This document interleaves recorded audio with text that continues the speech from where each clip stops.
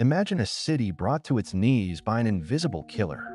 The Great Smog of London wasn't just fog, it was deadly.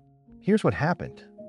In December 1952, a thick smog engulfed London for 5 days, causing respiratory illnesses and killing an estimated 12,000 people.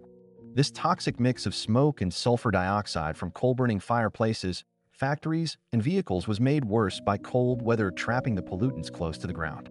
The smog was so dense that people couldn't see their own feet, and public transportation came to a standstill. Even indoor events were canceled because the smog seeped into buildings. The disaster led to the Clean Air Act of 1956, which restricted coal burning and encouraged cleaner energy sources, marking a turning point in environmental policy.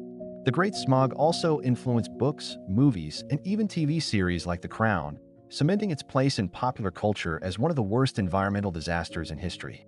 This event was a wake-up call, reminding us of the deadly consequences of pollution and the importance of clean air.